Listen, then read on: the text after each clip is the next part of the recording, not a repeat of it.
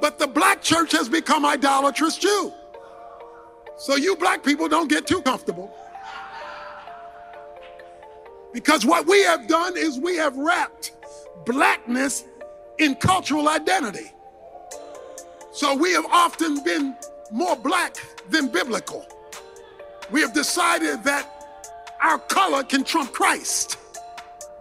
And so we will endorse a political party who will endorse evil, say nothing about the evil of abortion, the evil of homosexuality, the evil of misuse of government because of a race issue.